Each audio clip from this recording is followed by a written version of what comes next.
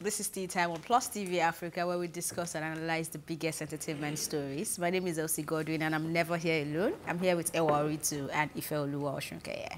What's up? How you doing? Good, good. Good, you? Good, too. You sure you're good?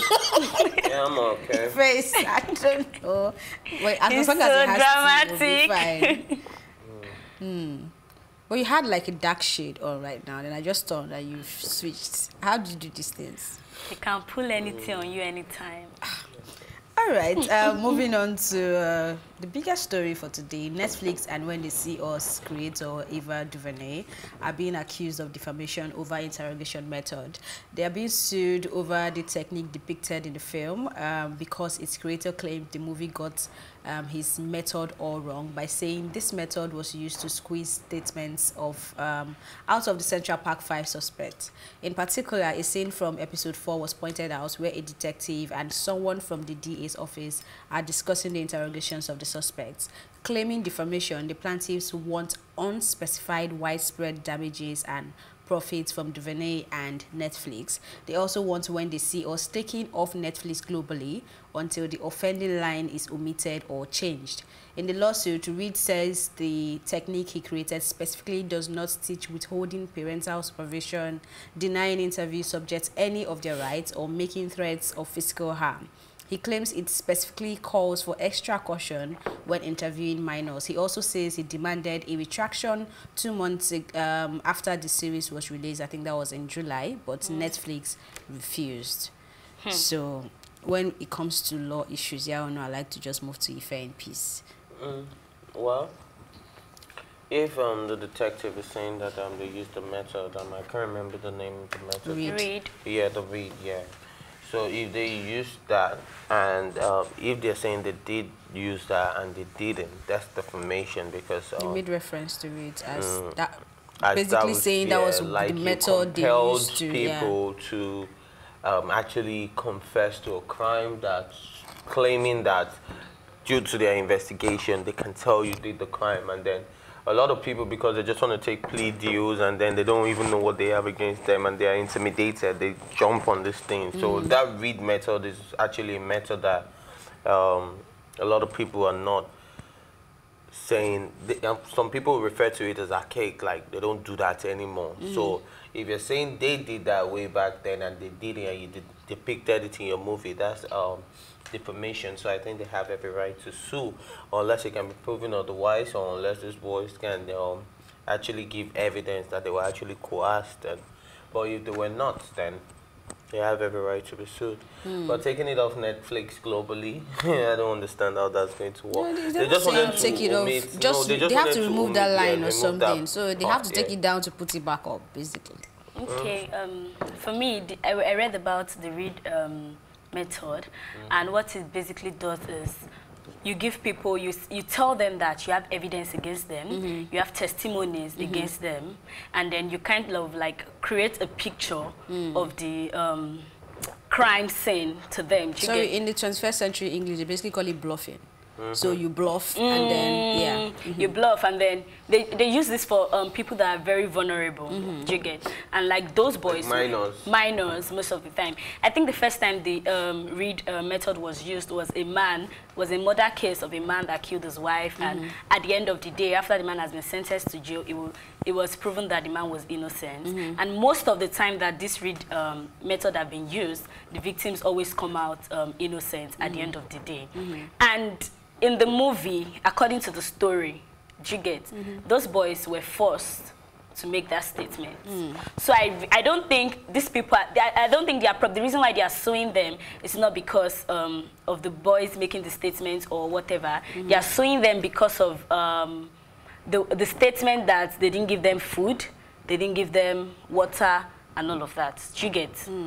Do you understand what I'm saying? Like, I think they're being sued because it's like when I tell you that this cup is blue and then you run along with it and over-portray it to be more than blue. So you took away their parental rights, you took away their human rights. They're saying that their method does not take those things away from you. You get food. If you're supposed to be with an older person, you're but going to now get that. the problem is their method does not take that away, but the policemen that used the method probably took that away. Because those children didn't have access to their parents. But Reed is not coming to say the policeman did not. What he's saying is the fact that you painted that picture and then come to, I think that was in episode 4, have a scene say they use the Reed method, then it means you are portraying the Reed method in a way that it is not. Because if you are bringing in all these elements that is not part of the Reed method and then you say it's the Reed method, then it is not. Okay, I understand where you're coming from, but I feel like they're just telling a story. Maybe the way it is, you get. And if a method is being used, they are probably not, I don't think they are saying that that Reed method says that you take away their rights from them. That was what happened in the movie. No, they used the Reed method, but probably the policemen involved took their rights away from them, not the Reed method. I don't know if you understand what I'm saying. Because I'm actually saying the same thing. Yeah, that's, but I'm not, what I'm saying now is that they are not painting the Reed method bad. The right away from them in the first place. Using the Reed method is coercing them. So but you know, the owner of the method, they don't see it as coercing them. Do you get? They don't see it that way. They just see it as they try to make them say the truth. There's a method that brings the truth out of people. They don't see it as forcing them. Let me explain it for the last time before we move on, because last the courts will have to decide what they want to decide. But if I create a method and say you move from this point to this point and then you get to this point, and then in carrying out my method in your own way, you move from here, you go here, you go here, you go here, you go here, and then before you come here, you're out of the space of my method, especially when the things you do when you diverted are actually very illegal. So if they had did the whole thing they did and not come out to say, but that was Reed method, I get where these people are coming from, but at the end of the day, they have to still go back and forth, and then the judge and the lawyers will be able to say, okay, we're not actually out to defame you guys, but we're just trying to tell the story. And maybe if there was a prosecutor or one of those police guys that would come out to say, I was trained, because from what they're saying now, they're saying that they now have to create another segment in their trainings, because they've trained over 200,000 people. They have to create another segment that actually dissects when they see us to make them know that this is not how it is. So they're saying they're spending money to debunk this picture you've painted of their method. Do you understand? So it's not just a case of it is said, it's a case of people are reacting to it. So there's a lot of technicalities in this, and I would really love to see how this plays out. I do. Do you want to add anything? Nah, watch the space. All right, moving on real quick. TeeBillz reacts after OAP Dotun was threatened for accepting to interview Tacha. I think they're saying he's going to turn down the interview, but it's tomorrow, right? So we'll see how that plays out. He wrote, and I quote, I'm going to read what he wrote because I think he made sense. He said, Bbnaija was a game, a beautiful experience with life lessons for Tacha. Every criticism during the show was according to personal views, and everyone owns the right to their opinion. It doesn't necessarily have to be the same as yours or yours as theirs. Now the game is over. It's time for reality. Tacha is embarking on a fresh start with a completely different journey. There isn't going to be a journey without the largest fan base, that's #Titans. I know your love runs deep for her brand, but we have to extend this love to every human. It's important that the Titans are also a part of this group's journey. Let's spread love always. He tagged Dotun and apologized to him and the management. So, yeah. Nice. Yeah, I think he's being a great manager because he's handling it, the issue the proper way, and then at the same time I'm beginning to wonder, because I think, was it you or Ewa that said that could this all be publicity? Yes, I did. Tacha. So I'm beginning to think with all this back and forth right now, it's just a way of promoting Tacha and making her and painting her in a positive light, saying that, okay, look, because of the game, because of everything that went down, people are getting threatened, but I'm not actually a terrible person. Let's spread love. Let's do this. Let's do that. You get what I mean? So I think TeeBillz is being a great manager. But and also people are looking forward to that interview now. Yeah, but at the same time, exactly. So at the same time, I feel like, I don't know, a part of me, yesterday I wasn't feeling this way. A part of me just makes me feel like all of this, there's actually no death threat. You were the one saying that you need to show us a message and all that. Like, there's actually no death threat. This is something they just put together so that they can hype the show. Because right now, do you know how many people would tune in if she finally makes it to that interview tomorrow? If they do not cancel, personally, I would listen to that interview. Because I want if they want to show us how toxic it is, then maybe those threatening them should stop by at the entrance. Should I give you guys the address so we can see like a real? They don't need to call it. Like, I'm sure they need to stop the interview. Like before she gets there, they know the time for this show when there's the Oasis, right? So they need to be at that junction and stop it, and then you know people are serious. But right now, it's just an interview. Even if I feel like even if there's an it got a death threat, it's just a joke from somebody. What did they even call death threat? Because you just come on social media, you see a message, a death threat, like. Okay. If you grant that interview to Tacha, will kill you, will know your house, will know your family. You don't like her, so why do you want to grant the interview? I mean, it's probably just bluffing in his words. Yeah, the rig method, you know. Don't let them sue you because I'm not there. Anyway, it's time for a quick break, but when we return, 30 BG gang gets in the news. We'll be right back. Welcome back. Davido's PA got injured and lost his 30 BG chain during the Sars harassment. So, the funny part of this story is not even the harassment or the losing the chain. It's the picture that a popular blog platform used.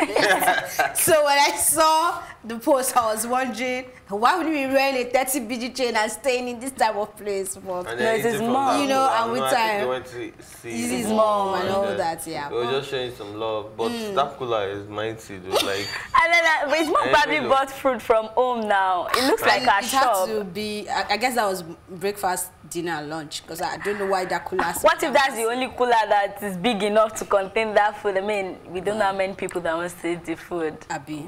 Okay, but back to the chain. Back to the chain.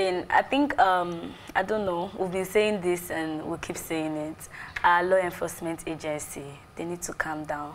Because I read the story and what happened was that it went to... Wouldn't they first of all have sense to calm down before they calm down? It got on with small doctor and then boys came out to, you know, see their celebrities and greet them. The next thing, Sars came and started packing boys, and even after small doctor left, Sars came and started... Isn't that shitty? You know, very shady actually, but after small doctor left, Sars came and started picking boys and picked him along. He was released later. He said that he was released later, but what about the other boys that are not Aluma, that people don't know, and they probably didn't do anything wrong, they just went to meet their celebrity, and now they're probably behind bars for what?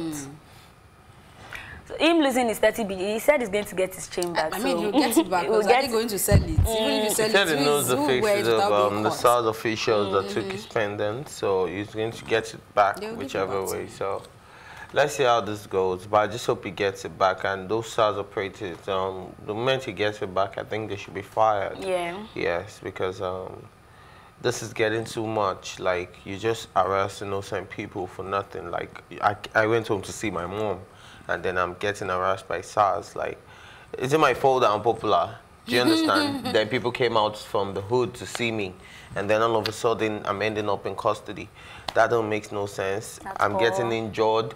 My pendants are missing, and those pendants are probably worth millions. Do you understand? So it's crazy. So I think we need to put a hand to this police brutality and Sars brutality in the whole. All right, moving on. Tiwa Savage dishes out some relationship advice to ladies. She wrote, and I quote, "If we remove sex from relationship, you discover that most of we ladies have nothing to offer in relationships. Set your conscience. What else do you offer aside from, you know? Remove money from your relationship and you discover that over 90% of ladies won't see a reason to be in a relationship. We want our men to take care of us, but we add no value to their life other than sex and troubles.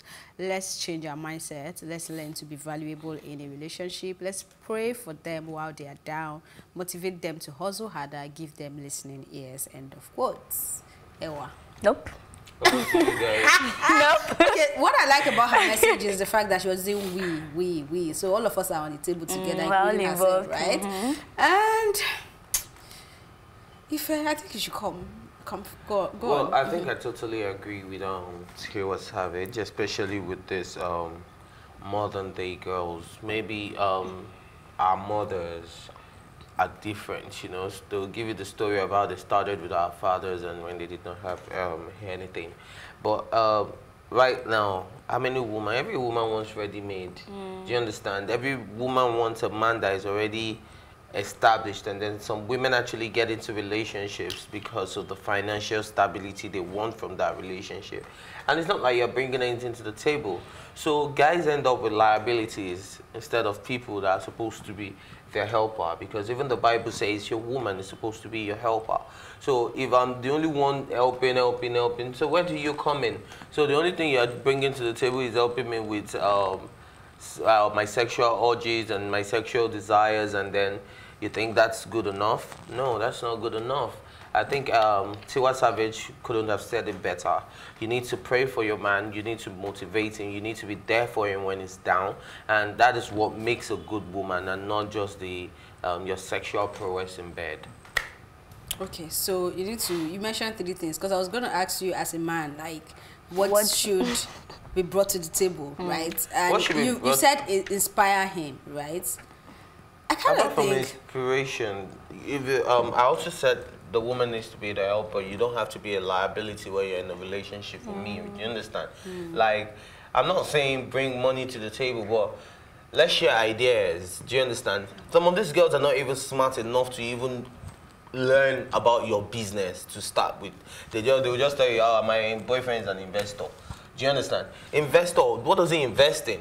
What is his business about? You don't even know the rudiments of that business to start with. You're not even smart enough to read about it. And then maybe when he's having some troubles at work and everything, you can chip in that, okay, have you tried this method? Let's try this, let's try that, let's try. It's not your field, but because you know that is what your boyfriend is doing, you get interested, you get smart enough to be able to input something, because you never know what your suggestion could bring. Do you understand? But a lot of these girls are just all about, oh, yeah, they, oh, sorry, but baby, you know that 100,000 naira actually for my bed. Yeah, do you understand? I think I'm going to agree with you to an extent, and I agree with everything Tiwa has said. Yeah, it happens like that. But I'm just going to say, the man in the picture, what are you selling? Because they say this thing that you attract what you, I don't know how they put it. You get like, some men come and what they just want that woman to see is their money. Do you understand? The reason why they want that woman to be with them is because of their money.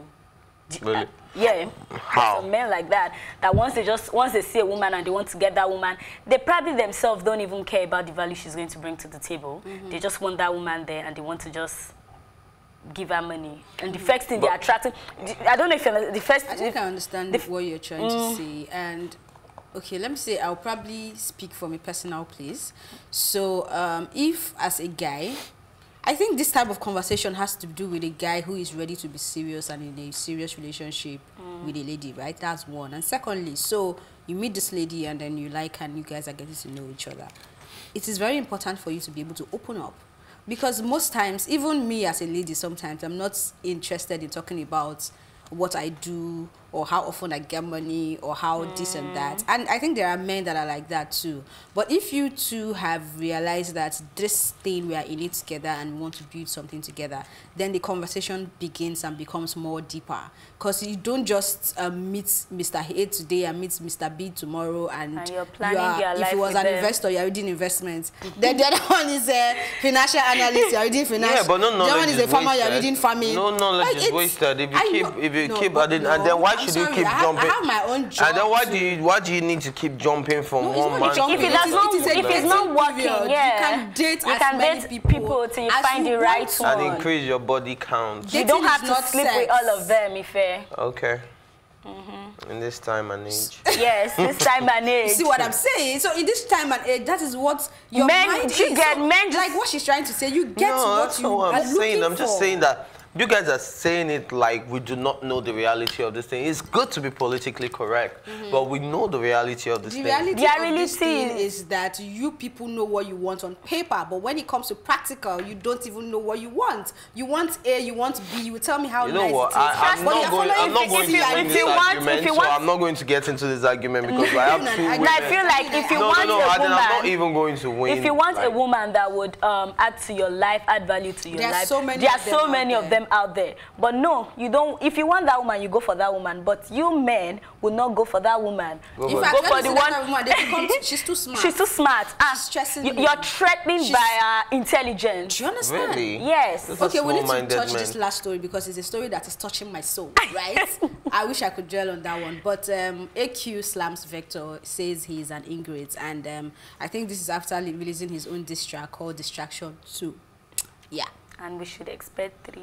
That's if Vector responds, I think. Yeah, but that's a Distraction 2 was a distraction actually. It was strong.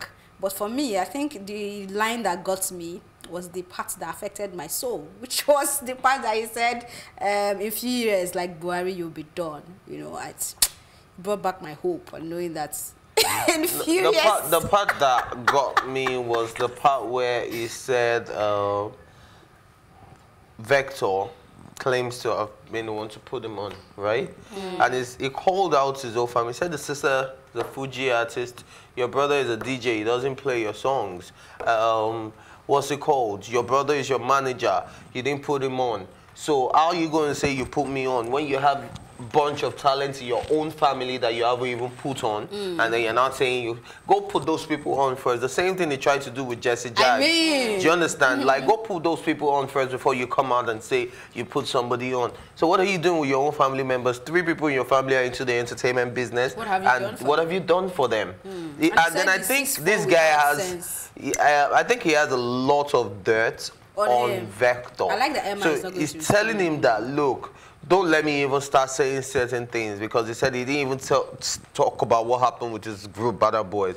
Because I can remember when Vector had that group Bada Boys, he said he didn't talk about a certain female rapper and all of that. So I think he has a lot of dirt in him, and if Vector should just reply, AQ is ready to spill tea, and then, you know, we'll always be here. Did you hear the line where he says he stays behind Lafayette and is 5 minutes away? If you don't know, it's Dolphin Estate. And I'm like, okay, that's so bad. Is that he should come in? But I know, I feel like this is getting way too personal now. But it became this personal because of Vector. He was the one who went low blow, and now the whole debt is being dug up and all that. And I feel then the Chocolate City boys are not even smiling. Like, if they all come out against you, come on. If they all drop diss tracks for you, if Loose Cannon should do the same, if Black Bones should do the same, if, what's it called? Who else is there? That is, I think it's just 3 of them. AQ, Loose Cannon, and Black Bones. If the 3 of them should drop 3 diss tracks, I think Vector will be done. Okay, so that's how I wrap up this episode of Tea Time. Thank you so much for watching. And remember, you can catch up on this episode and all our exclusive content by subscribing to our YouTube channel at Plus TV Africa. You can also watch Tea Time in London on Ben Television. My thank you as always go to my co-anchors Ewa Oluwa Uritu and Ife Oluwa Oshunkeye and the entire production team. My name is Elsie Godwin saying thank you for watching and have yourselves a great day.